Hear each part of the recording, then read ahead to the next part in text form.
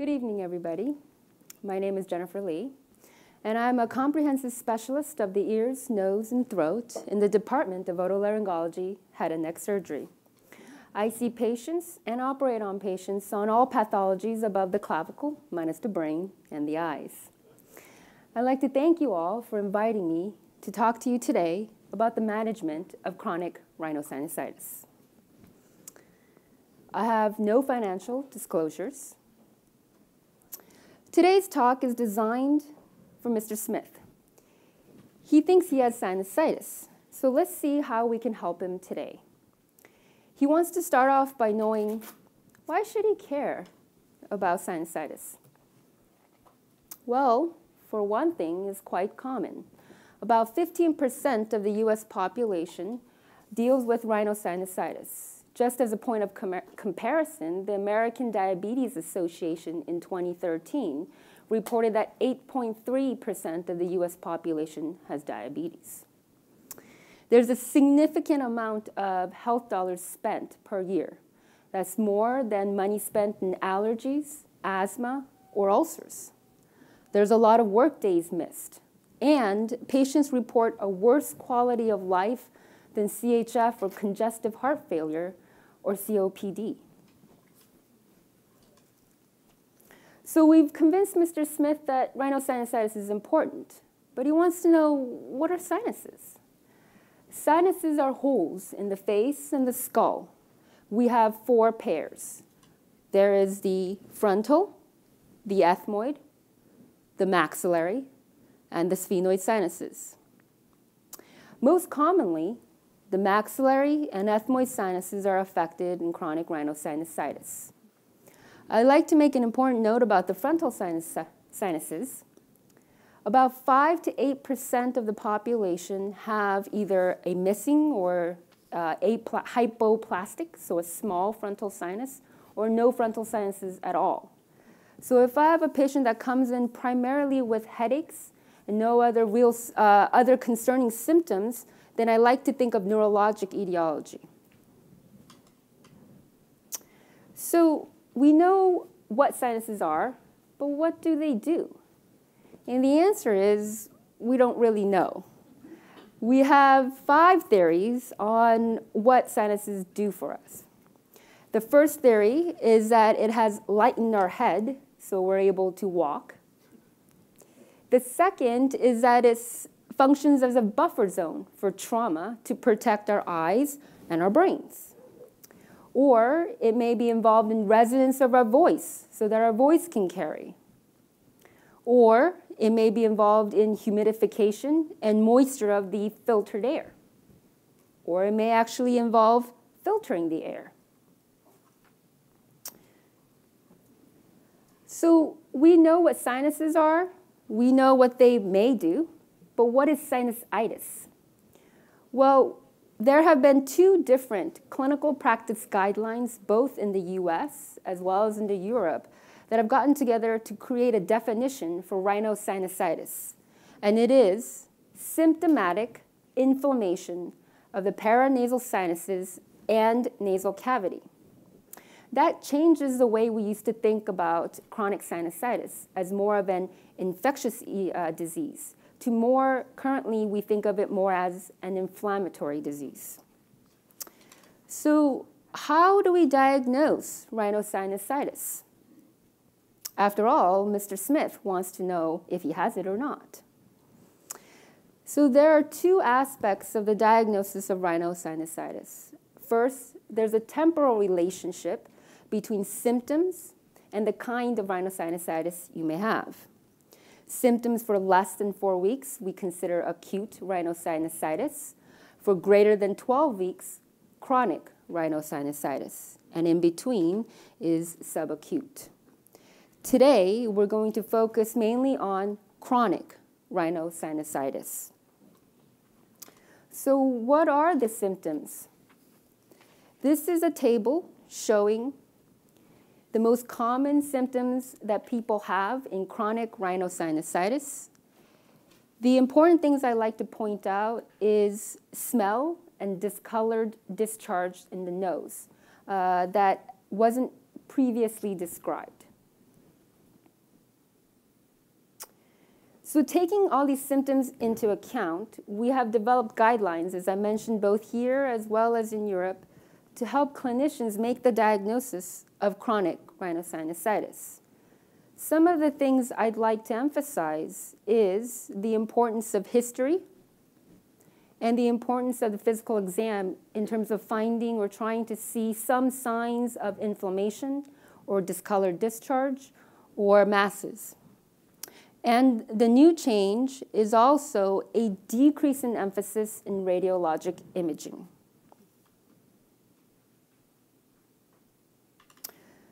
So, as mentioned previously, the definition of rhinosinusitis is symptomatic inflammation. So how do we quantify those symptoms? There have been many validated quality of life measures that look at these symptoms, how bad these symptoms are for our patients, and how they change with treatment. This is the one that we prefer, and it's called the Sinonasal Outcome Test 22 because there's 22 questions, also known as SNOT 22. You should see the SNOT 10 then. So we like these because it tells us not just how badly it's affecting our patients, but also what our patients find to be the most important symptoms. And we can monitor how these symptoms change with treatment. Now, the important thing, as I mentioned, is that this is not the only validated studies, and there are many others. So let's go back to Mr. Smith. He scores a 30 on the SNOT 22. Anything above 7 is considered normal, and anything above 19 is considered concerning for chronic rhinosinusitis. So he scores a 30. But what does his exam show? To the otolaryngologist, we have 3 methods of examining the nose. The first is the anterior rhinoscopy. The second is called the rigid nasal endoscopy. Third is the flexible endoscopy. And here are some examples of what we may see. I thought you might find it interesting to be able to see some of the things that we describe. So we'll start with normal nasal cavity. This is the right nasal cavity. You can see this is the septum. This is the middle turbinate. And the mucosa, we would consider this normal mucosa. This, as you can see in comparison, the nasal cavity is narrowed. There's more swelling, and there's purulent discharge. And we are making a push to try to culture these purulent discharges when we find them so that we can give culture-directed antibiotic therapy when necessary. This is an example of inflammation. You can see the erythema, the redness of the middle turbinate. You can see some discharge.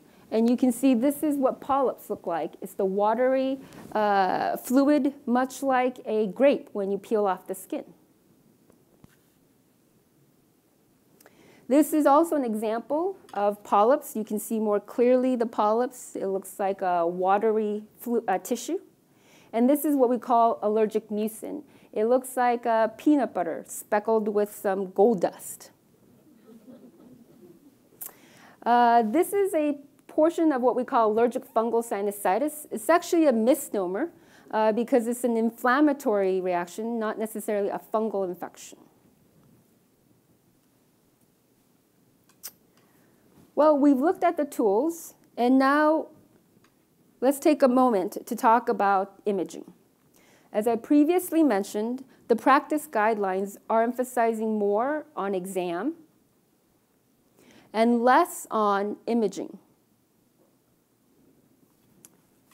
However, imaging should be considered early if there are certain symptoms, such as unilateral symptoms, bleeding, bad smells or odors, eye symptoms, or neurologic symptoms. So let's say that our patient does have these concerning symptoms.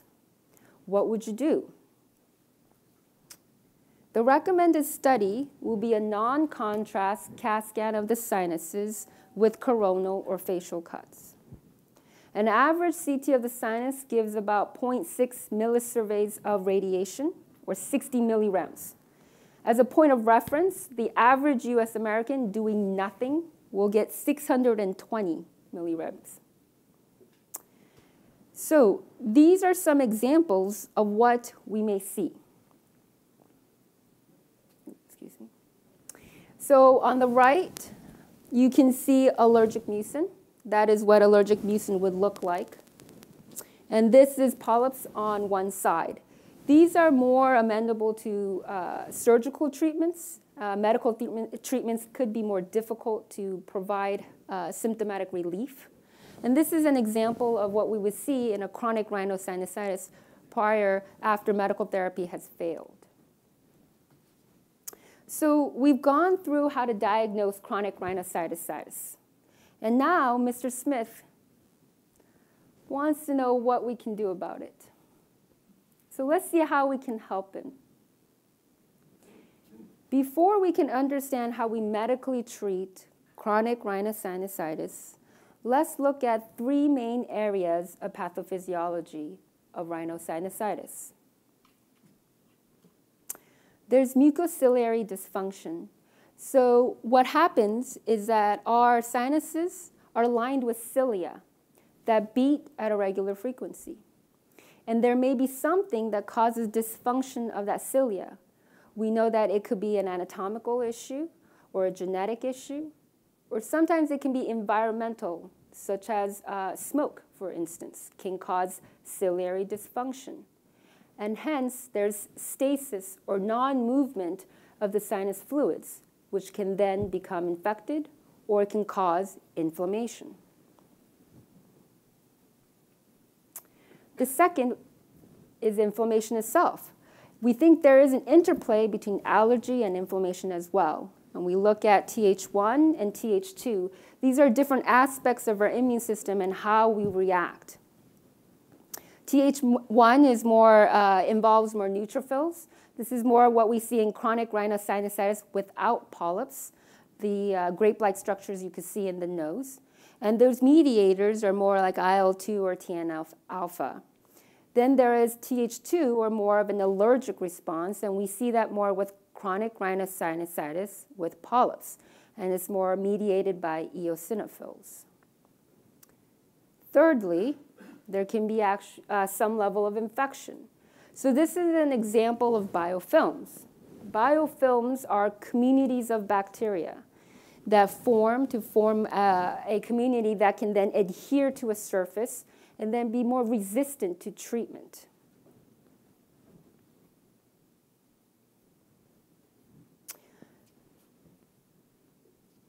So what can we do in terms of affecting these areas? Our first line of treatment is nasal saline. These are examples of some bottles that you can purchase over the counter. This is the one that I prefer. The reason why I prefer this is because it gives the patient control of how hard they squeeze that bottle, controls how much, and how rapidly the fluid comes out. And usually I recommend my patients to fill up to this line with distilled water, never tap water. It can be boiled water cooled, or bottled water, or distilled water.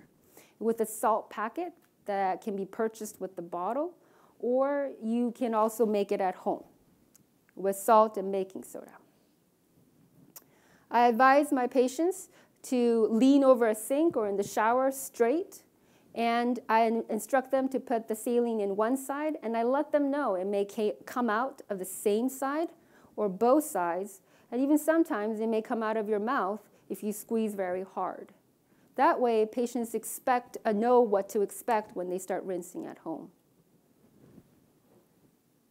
So do sinus saline irrigations work? And the answer is yes, it does work. This is a meta-analysis of several studies, and essentially it shows that it favors treatment or the use of nasal saline.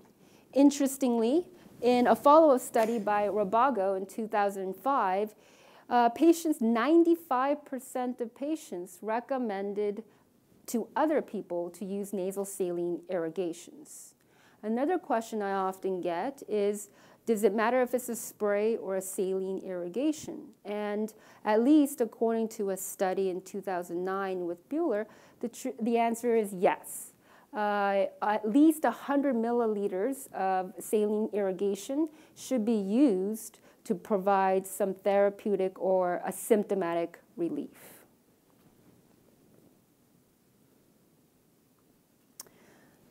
So the next line of treatment for our patients is topical nasal steroids. These are some more popular brands. This is an over-the-counter nasal topical steroid. And I've listed for you here the potency. There are ones that have low potency. What does that mean? What I mean by low potency is not that it's not as effective, but rather the systemic side effects, the bioabsorbability for a spray is very little, comparatively to some of our other topical nasal sprays. There has been one study that showed that there was some growth retardation or delay in growth in our children for only beclomethasone. We often use fluticasone or Flonase or mometasone or Nasonex in children all the way to all ages safely. And the attractiveness of the topical nasal steroid is that the systemic side effects, such as side effects of cataracts, osteoporosis, ulcers, and other joint issues are less if you have a topical delivery. What are the most common side effects I hear is nasal drying or epistaxis or bloody nose. I ask my patients when they spray the spray to aim towards the sinuses or towards the cheek and ear, towards the back of their head, rather than the middle where you can have more drying side effects or more bleeding side effects because the middle septum is very vascular. So do topical nasal steroids work? And it looks as though in our meta-analysis the answer is yes. Now, there's a caveat that I'd like to talk about next. When we look at the breakdown of these doses that were given in these randomized controlled trials, you can see that the dose was 200 micrograms twice a day. If you look at the dose on a Flonase bottle, it's 50 micrograms per spray. So the question is, if we assume that the formulation is the same, then the dose should be 2 sprays each side twice a day, or 8 sprays a day, which is more than most patients that are referred to me see or are using at home. They often are using 1 spray once a day or 2 sprays once a day. What about other medical therapies, such as oral antibiotics? So there have been several well-designed, controlled cohort studies showing the effectiveness of short-term courses of antibiotics, such as Augmentin, ciprofloxacin, Levaquin, clindamycin with Bactrim, or azithromycin. There is one randomized controlled trial by Walwork in 2006 that looked at 64 patients for chronic or long-term oral antibiotic therapy with a macrolide called roxithromycin. And 150 milligrams of this dose was given daily for 3 months versus a placebo or sugar pill. And the study reported a statistically significant difference in symptoms, as well as physical exam on nasal endoscopy and inflammatory mediators on saline lavage. Unfortunately, it's not available in the US. So if oral antibiotics work, do topical antibiotics work? And it seems that the short answer would be yes, at least for short-term effects. Mupirocin is a antibiotic that works against Staph aureus. And Staph aureus has been shown to be most commonly cultured in chronic rhinosinusitis.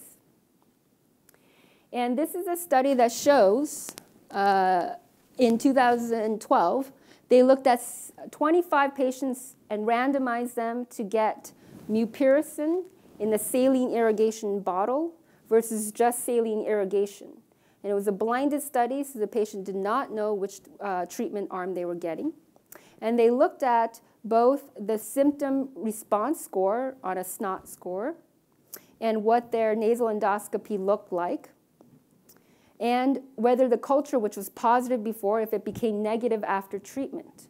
And it shows that after 1 month, there was a significant decrease. However, when we carried them forward, we could not see that significant difference at 2 months or 6 months.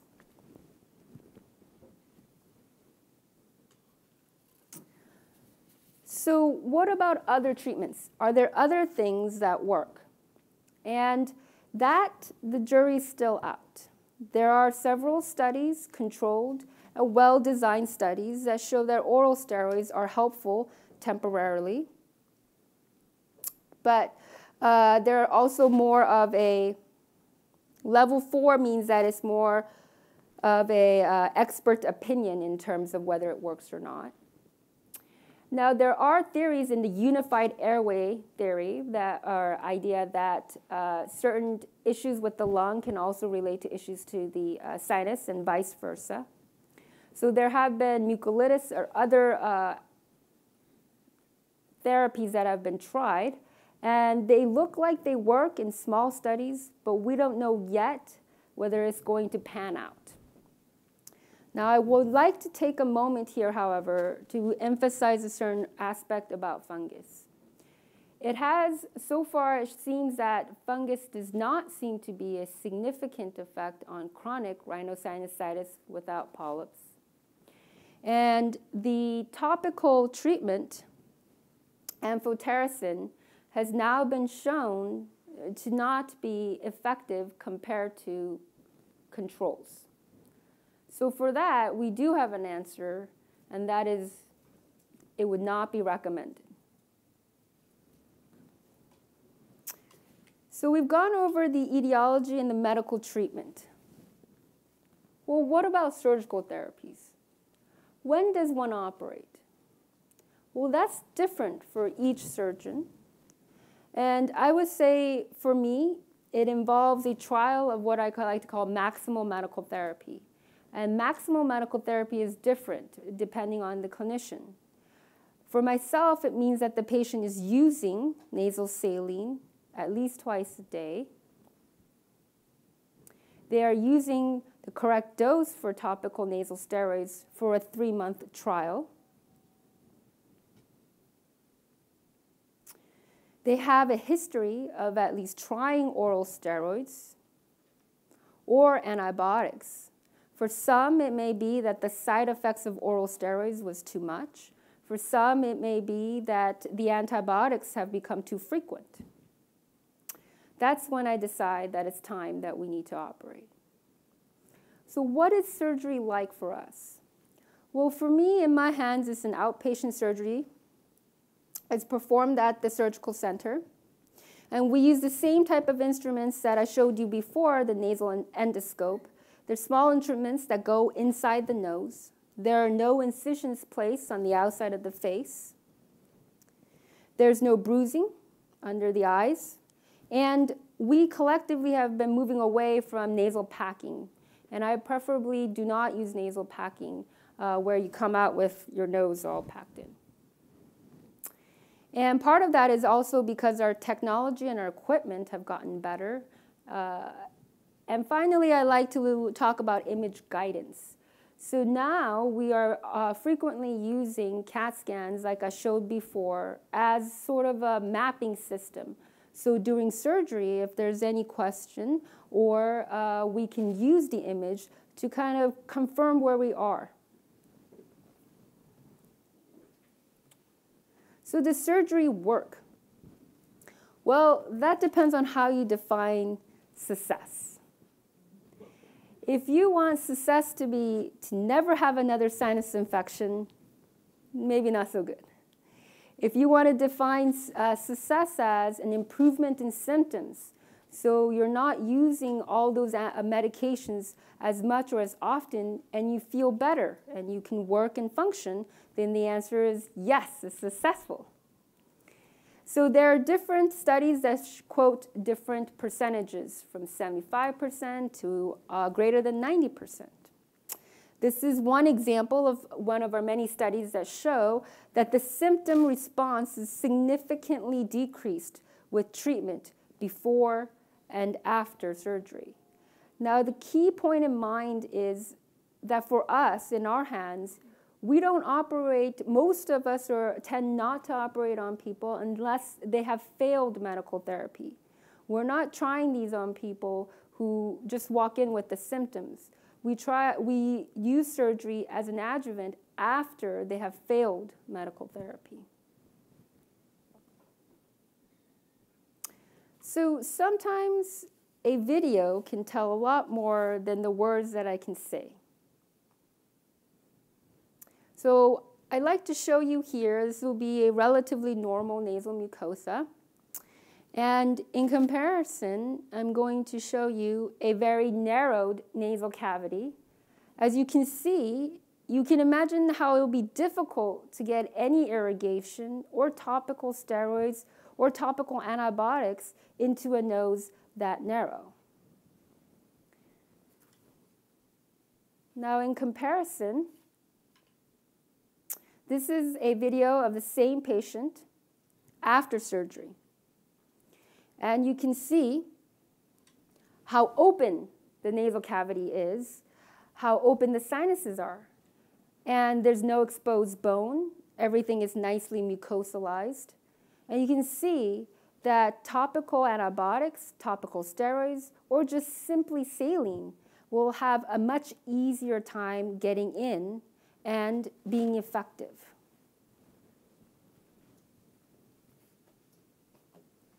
So let's talk about future directions. Chronic rhinosinusitis and the study of rhinology is a constantly evolving field. And that's one of my favorite things about the specialty that I'm in. So some of the things that are coming out, there are constantly studies coming out. And on the left here, you can see balloons. And balloons are more of a tool to help us open sinuses. This on the right, you can see, is a drug-eluting stents. We are looking at steroids to help produce local effects and also allow opening of the sinuses and to keep it open. And eventually, there may be, who knows, a robot that'll go in the nose.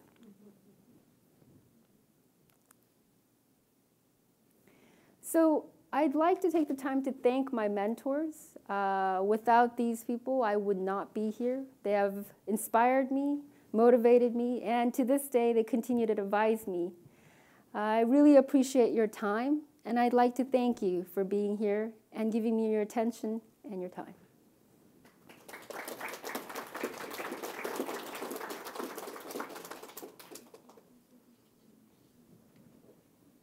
Yes? Why purified water when you irrigate your sinuses? So the issue is the sinuses they do have some bacteria in it. We know that they are colonized. So the question, the question is, why irrigate the nose with purified water if it's the sinus? So the sinuses are known to have colonized bacteria in them, even in normal sinuses versus chronic rhinosinusitis. Think of it as a delicate balance. And then the issue is, well, do we really know what's in that tap water? There have been reports in other countries about flesh-eating amoebas. I don't want to scare anybody here. But that is one of the reasons why we use distilled water or boiled water. Tap water you can boil, cool, and use as well. Last year, my brother walks out in the ocean and blows it through his nose, and he says that's great for him. Now, he's claimed to have asthma. Is there a relationship between asthma and this? So the question was, if you go into the ocean and you blow salt water in your nose and you feel great, and he has asthma, is there a connection between asthma and also rhinosinusitis? And the answer is yes. At least we think so. As I mentioned before, there is the unified airway concept, meaning that our nose, our sinuses, our throats, and then our lungs are connected in a unified airway. So inflammation that is occurring in our sinuses and postnasal drip, you can imagine that purulent discharge, if it was coming out enough, dripping into the back of your nose, into your throat, and you went down the wrong pipe, then you can also have a lung infection. So there's ideas, but also the issue of inflammation, and that's really the key here. How much inflammation is occurring in the nose. If there's inflammation in the nose and the same respiratory epithelium that can occur in the lungs, could one not also have inflammation in the lungs? And we think that that is the case. And we think that because when we treat these people for their sinuses, their asthma also gets better in terms of decreased need for rescue inhalers. Go for it. I noticed that you'd written a paper that mentioned ear fullness as a symptom, and I noticed it was on one of your early charts, but it wasn't on the post-surgical one to say how it had come out. I was given a different explanation of superior canal dehiscence for my ear fullness, but it came on during a sinus infection, and I just wondered if you could address ear fullness and sinus problems. Sure. The question was, could you address ear fullness and sinus issues? So ear fullness, the ears and the nose are connected with each other as well. In the back of the nose, we have something called a eustachian tube, which is connected to the middle portion of your ear. Your ear has an outer, a middle, and an inner portion. And the eustachian tube connects the middle portion of your ear to the back of your nose. So can you have ear fullness if you have a sinus infection? Yes. But can you also have ear fullness from other causes as well? The answer is yes. So if you have diseases within the middle ear, that can also lead to ear fullness. Does that answer your question? I guess I'm asking whether your mode of going at sinus problems, since it was in your early chart but not in your later one of post-surgical results, whether you've seen opening of ear fullness that has gone on for years post-surgery. Yes, we do. There are, as I mentioned, validated symptom scores that we use before and after, and I didn't show that particular aspect, but yes. The question was, does ear fullness improve if we were to open the sinuses? And the answer is yes. It does improve if the main etiology of the ear fullness tends to be sinuses. But how would you know whether that was the main etiology of it? It really depends on the rest of the history and the physical exam. Yes. Yeah, you said you irrigate with saline, so you can add salt to the boiled water. Correct. But don't you also add soda bicarb? Yes, baking soda. Yes. So there are two ways we can do this. You can buy a salt packet that already has a pH-balanced salt to bicarbonate proportion, or I also have a recipe that I give to my patients that shows how much water to how much salt to how much baking soda you would put in at home. For people, after a while, if you're using these for years and years, the cost can add up. So I do give a recipe that you can make at home. And can you tell us the recipe? Sure, we can give you the recipe. That's absolutely not a problem. Yes. It was made by my mentors, yes. How about a connection with periodontal problems? Yes. So the question was, is there a connection between sinuses and periodontal disease? And the answer is there is a connection. And part of the connection depends on your teeth. So the maxillary, so the upper teeth, the roots can, I wouldn't say grow, but can be within the borders between the sinuses and the teeth. And if you have a very long tooth, in some cases, the root can actually protrude into the maxillary or sinuses of the cheek. If you had a very bad infection of any of these teeth, could you have sinusitis? The answer is yes. And the reverse is also true. For some people who have very bad maxillary sinusitis, they may come in and say to me that they have some toothaches, some dull aching in their upper teeth. Can you describe the surgical process a little bit in more detail? Do you cauterize, do you cut, and how long does it take to recover? Absolutely. So the question was, describe the surgery in more detail. So the surgery, as I mentioned, is an outpatient surgery. The patient comes in, they go to the operating room, and it takes about, at least in my hands, probably about 2 hours or so for both sizes. So it does not, I use the metal rigid camera that I showed earlier. It's a small camera, a little bit smaller than a chopstick, I would say. And there are instruments, and what I do is I describe it as the holes that you have in your body, in your sinuses, I make them bigger. So what does that involve? That especially for chronic rhinosinusitis, as I mentioned, the etiology is inflammation. So we often see thickening of bone. And because of that reason, that bone and tissue has to be removed. And that's done with instruments that basically cut small portions of that bone and mucosa. And we allow everything to heal back up. The recovery process. So the day of surgery, patients tend to go home. They're usually pretty tired the day and the day after, mainly from the side effects of having a surgery, not just the side effects of having nasal surgery. People are able to eat, walk, do whatever they want to do the next day. You can have a little bit of a bloody nose, especially the day of or the day after surgery. And the reason, as I mentioned, is I do not tend to pack my patients' noses. And because of that reason, and I can't put a Band-Aid inside the nose, so those areas, as it heals up, can have a little bit of bloody discharge. And that's expected, and that would be normal. And over the course of several days, the bloody discharge goes down, and patients start to feel better. Initially, I tell people that they will have some sense of more swelling than they did before the surgery, at least temporarily, while things are healing. And the healing process, I tell them, can take, I usually quote about a week. I ask my patients to ask their job that they will be out for at least a week. If you decide to go back earlier, that's okay. But I ask them to try to reserve about a week of time. What happens to the cilia during surgery? So the areas, the short answer would be, I'm not sure. Could there be some level of temporary injury? I think probably, but we haven't really looked at that per se. Or I'm not aware of studies that look specifically at that.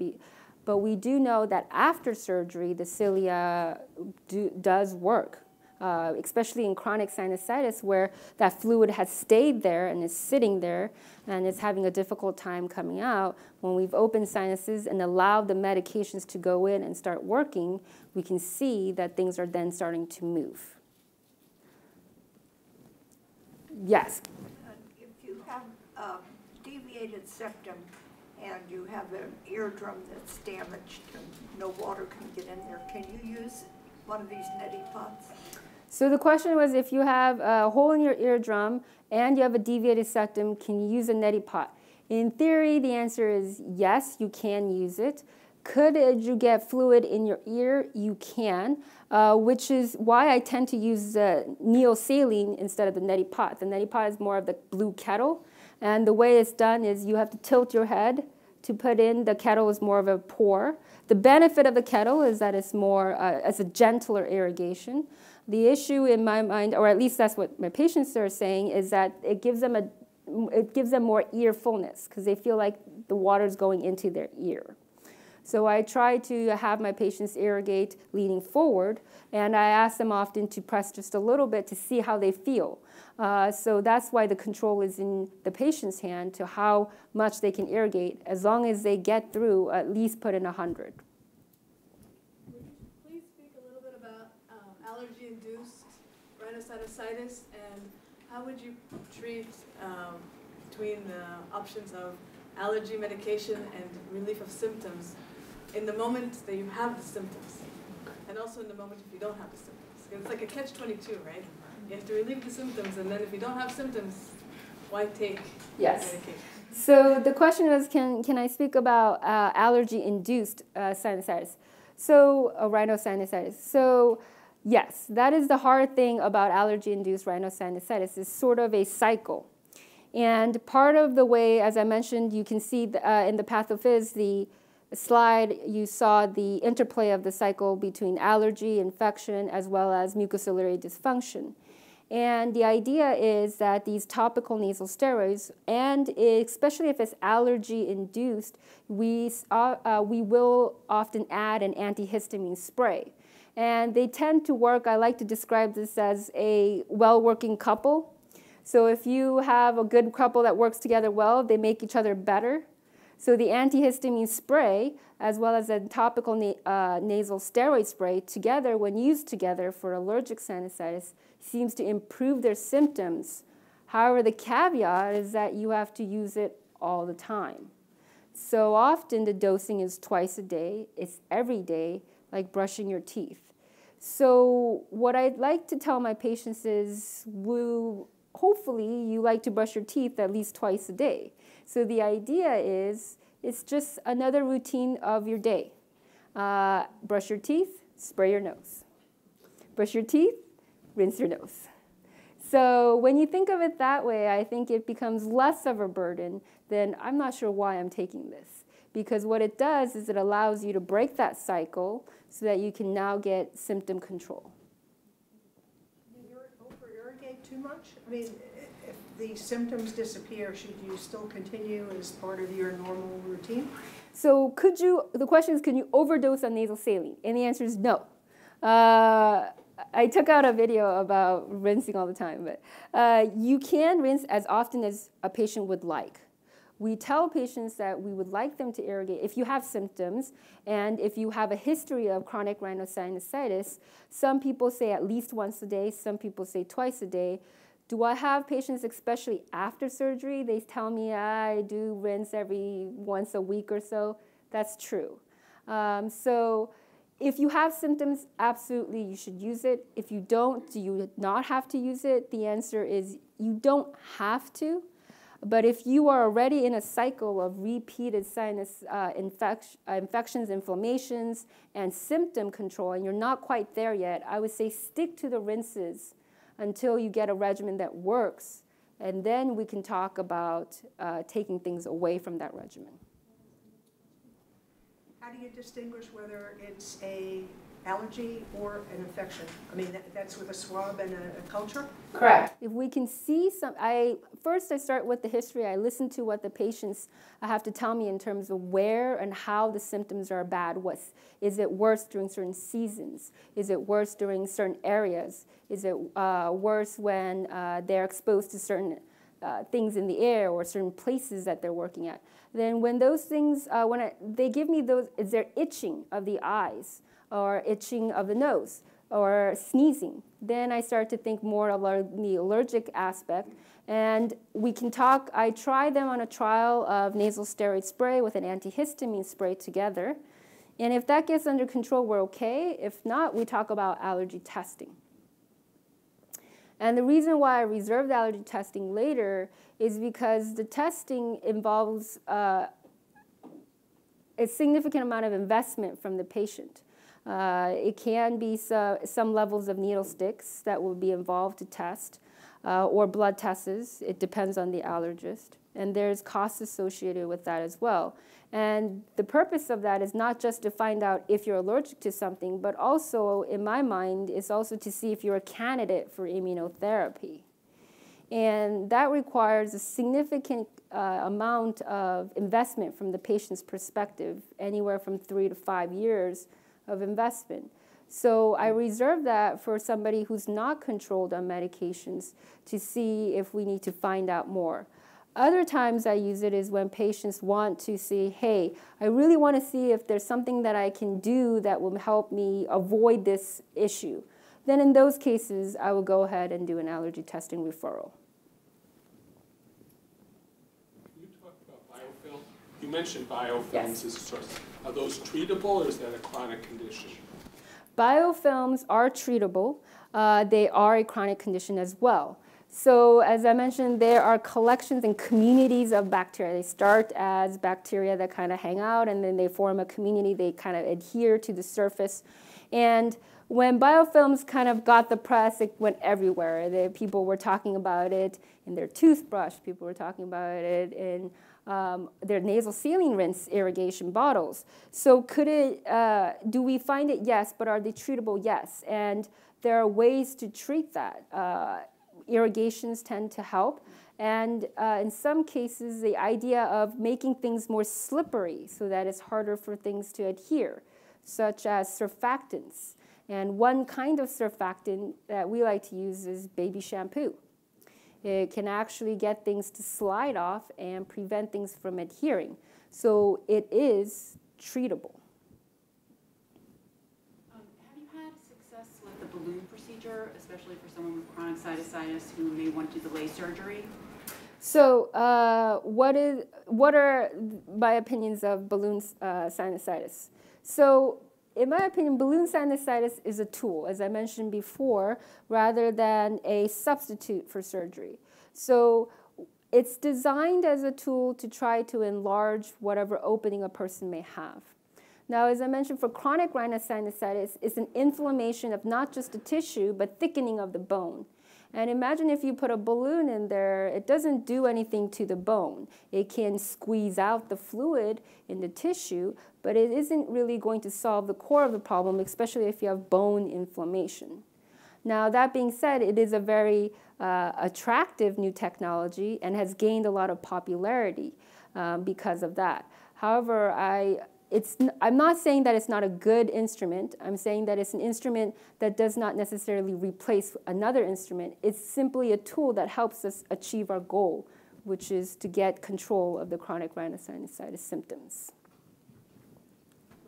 Is vasomotor rhinitis related to this? And if so, could you talk about it? Sure. The question was, is vasomotor rhinitis associated with this? No. In the sense that what I talked about today was chronic rhinosinusitis. So it's an interplay of infection, inflammation, and anatomical or some sort of ciliary dysfunction. Whereas vasomotor rhinitis, we're talking more about a draining, dripping, runny nose. Now, is runny nose a symptom of chronic rhinosinusitis? It is. But vasomotor rhinitis is a different entity compared to chronic rhinosinusitis. Yes? Could you say something about complications of surgery and how common that would be? Yes, sure. So the question was, can I talk about complications of surgery? So all surgery has complications or known complications and can have complications. The sinus surgery that we know now is very different than the sinus surgery that we used to do. And it has been deemed in the Cochrane Review as a safe procedure. That being said, let's think about the neighbors of the sinuses, and that can help kind of illuminate some of the complications that could happen. So the sinus neighbors are the eyes and the brain, and hence you could have issues where there can be issues with eyes, such as blindness or blurry vision. You can have issues of brain hurt or brain fluid that can leak into the nose. You should expect some level of bleeding after the surgery, as I mentioned, because we don't pack the nose. But you could have a large amount of bleeding, in which case you may require packing in those instances. So those are some of the more known complications for sinus surgery. How common are they? They're extremely rare. However, they are known to exist, but they're very, very rare. If you irrigate your sinuses and you use the steroid spray, should you use them one before the other, or does it matter? So I think it depends on who you ask. For my preference, the way I like to make this analogy is it's very similar to painting a dirty house. So what I like to describe it as, I would like my patients to clean the outside of their house, so do the saline first, and then put the steroid spray as if you're painting a now clean house, so you have a pretty looking house. And so that's the way I describe it, so that it's much more effective. So when I have my patients rinse, I tell them to go ahead and rinse out their nose and then wait about 5-10 minutes. If you've rinsed, you'll notice that after you do, you still have some drainage for a little bit. Then after that, I ask them to do the nasal steroid spray. And as I mentioned, more towards in and out towards their sinuses. 2 sprays each side is often what I ask them to do twice a day. Is it common to have to repeat the surgery every couple of years because swelling and bone enlargement can come back, number one? And number two, are there any side effects, to long-term? There are probably some studies out there that are fairly long by now to the use of Nasacort AQ or other spray steroids. So the first question was, is it common to have revision surgeries over and over? And number 2 was, what are the long-term side effects of topical nasal steroids?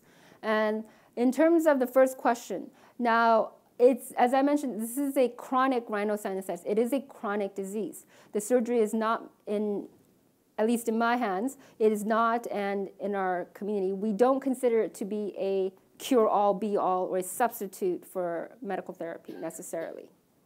It would decrease the chance and the amount of medical therapy you may need significantly.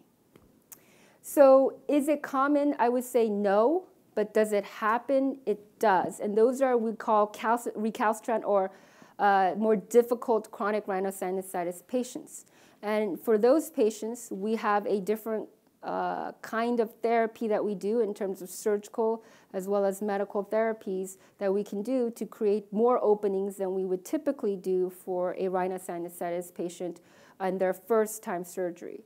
It would be the idea of, I think all of us would probably say it doesn't make sense to give patients who have a prediabetes or small levels of diabetes insulin to start out with. But it would make sense for us to start them out on a pill, and if that didn't work, to then give them insulin. This is the same idea. And not everybody that is controlled, their diabetes controlled on pills is going to necessarily go on injection insulins. So by the same token, for chronic sinusitis, there are many patients that are treated with surgery followed by topical therapy, and that's it. However, there is a small percentage of people that do need repeat surgery and more aggressive medical therapies.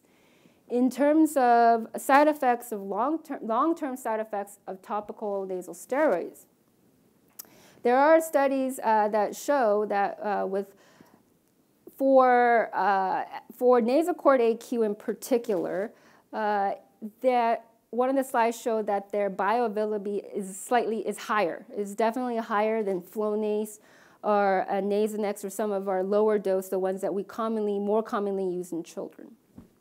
So in theory, could that have some side effects in terms of bone issues or eye issues? It's possible. What we see more commonly is we can see patients have fungal infections in the back of their tongue or in their throat with chronic uses, and nasal drying and crusting with long-term use. So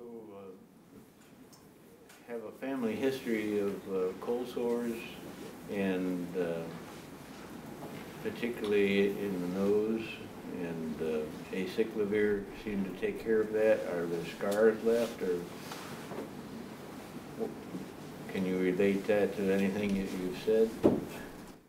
The question was, can I relate cold sores with sinusitis? And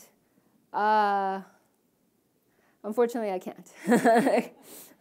I can come up with creative ways to talk about viral rhinosinusitis, which is a known, viral rhinosinusitis is known to be viruses are known to be a cause of acute rhinosinusitis. Now, when it comes to chronic rhinosinusitis, that we think more of an inflammatory issue than a viral infective issue. Do you see any reason not to irrigate with the prepackaged bottles of saline solution that you can buy No. that are sealed and come in the store? Yeah, the question was, do I see any issues with prepackaged saline packets? None at all. They work just fine. It's up to the patient and their preference on what they want to do. So the baking soda is not important. important because those things are just saline. The salt packet has baking soda in it. It's pH balanced. Oh, but then we're talking about different things. I'm talking about where you can go into the drugstore and just buy a little gadget that says saline solution. So that's nasal saline spray. That's more like ocean spray. Yep, that's more like ocean spray or nasal mist or ocean mist in some of those. Those are not as effective as irrigations because of the volume that's delivered, at least in our studies. So we need at least 100 milliliters, which if you look at those bottles, I think they come in 50, so you would need 2 of those bottles to go in at once on one side for them to be effective. So we're talking about irrigations when we're talking about nasal saline for chronic rhinosinusitis, not so much nasal sprays. So are you saying 100 milligrams, 100 cc's on each side? Okay, I didn't understand that. I just wanted to mention one thing At about least, it. yeah. While you were talking about this, I was told by the pharmacist that if you had an infection in your nose, dispose of it. Don't continue using it. Yeah. So, yes. So, wait. The pharmacist said that you should not use it if you have been using it, or what was the... If you were using it while you might have had an infection, a sinus infection, that you should, when that's healed, and you're just continuing to use this spray, to use a fresh... The question is, if you were using a nasal saline bottle before or while you were having an active infection, is it a good idea to use it afterwards, or should we get a new bottle? And the answer is it depends on who you ask, but it is true that at least with the nasal saline irrigation bottles, the ones that I showed you, the black and white ones, or the ones where you can squeeze with the hole on top, they can be sterilized at home. Whether you put them in the microwave or you put them in the dishwasher, they can be sterilized and they're okay. Now, when it comes to bottles and reusing it, I think generally it probably isn't a good idea if you know you had a very bad infection. However, there's no like clear, randomized study that says you should definitely not use it. It's probably, but we don't advise you to use it. That is true. What do we know about what makes a person susceptible to these kinds of problems, and therefore how to get healthier so that it becomes less of an issue? So the question is, what makes a person more susceptible to these issues? And that kind of goes to the core of the pathophysiology issues. So is it the question, and we are actively researching that, and we're trying to find out the answer to that. And for some, it is an issue of the way our cilia works. And for some, it can be genetic issues that we're actually looking at in terms of, are there certain genes that make people more susceptible to getting sinusitis and developing chronic sinusitis versus people that are not. And there are new research going on that are looking into that. And I definitely encourage people to talk to me later on or about it, and we can talk about actually certain people who are doing those research and where you can find more information about that. What are some of the more serious health issues that someone can have after a period of, say, many years of chronic sinusitis that just hasn't been controlled? So if you had long-term, it's more an issue of quality of life, and an issue of fatigue, and an issue of missed and lost days of work. So, and that has a significant impact on a person's happiness and how they live. But in terms of if you had chronic rhinosinusitis, would you die? The answer would be no, you wouldn't necessarily die. But your quality of life would be pretty bad. Somebody who has chronic rhinosinusitis, are they likely to get sick more frequently, like yes. a cold or a flu? Correct. The question was, if you have a history of chronic rhinosinusitis, or is it possible that you could get sick more often or get more fatigue more often? And the answer is yes. We know that. Yeah, with a cold flu, yeah, we know that is true. That we don't know. The question was why do they seem to be that way, and the answer is we're not sure.